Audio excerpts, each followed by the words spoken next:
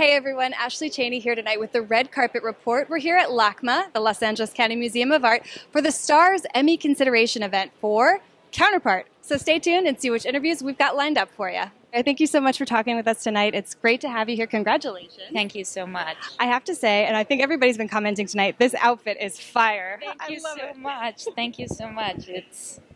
It's cute, isn't it? It's very cute. It reminds me of, I understand you have a background in dance. This feels very dance. Did you get to use like a dancer. Yeah, you're right. You're right. Did you get to use any of your dance skills in this show?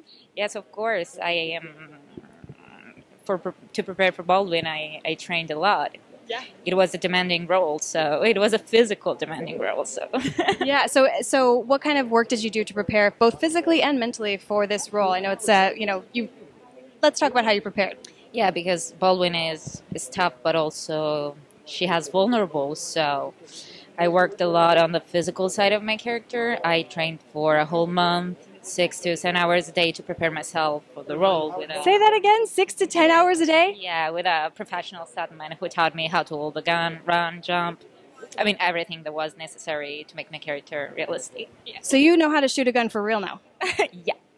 Okay, do not mess with this one. Wow. Well, what does it mean for you to be here tonight? I know you've had an illustrious career in Italian films. So what's it like to be here in America and kind of having a different perspective for things? It's weird.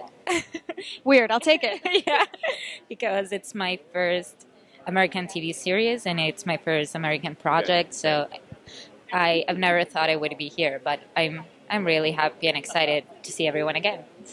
Well, congratulations and best of luck. Thank you so much. Thanks.